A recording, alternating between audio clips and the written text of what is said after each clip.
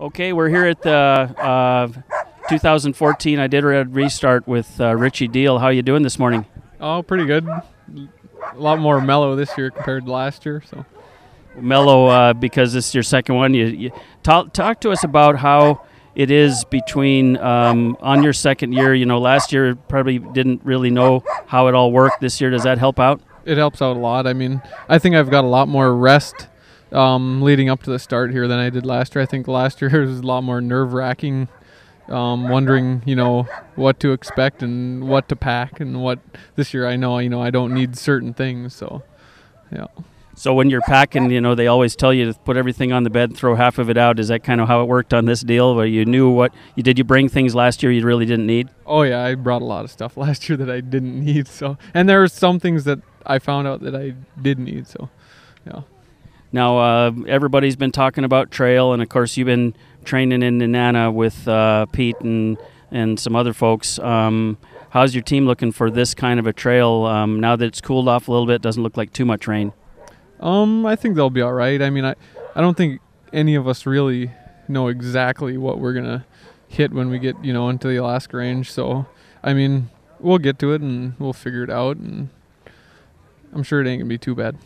Right. As the team has progressed from last year to this year, do you have new additions or the same team as last year? Nope. There's about 6 or 7 newer guys, and they've run with me. They've raced with me all winter, and they've done fantastic. I'm really excited to run some, younger dogs. So it's gonna be fun. Yeah. Now you got a huge support network in here, and then you've been spending some time in Nenana. I imagine it's been a little bit more expensive than last year. Yeah, shipping the dogs in and out of Aniak twice has been it's been quite the expense. But for the most part, I mean, the fact that Aaron he came through and let me stay at his place out in Nenana for 2.5 months, and then like my relatives here in town helping me move dogs back and forth, and the people out in Aniak, while I flew into town, my family and people at the airlines, they're helping my dad get the dogs on the planes. I mean, it's been a lot of logistics, and everybody from Aniak to here in the road system is all helped out, and we've got it done, and here we are. So, well, in terms of 2014, what are your hopes?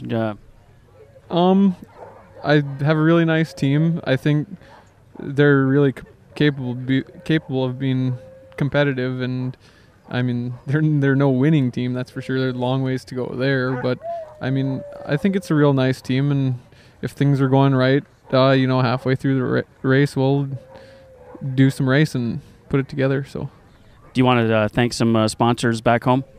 I think everybody in Aniak who's helped me get here. They're the big supporters. They've backed me, helped me fundraise, do everything. So I'd like to thank everybody back there and just like to say hello to them. And one big thanks to the Kuskokwim Corporation too. They're a major sponsor of mine, and they're a huge help. So. All right. Well, good luck. Thanks, John.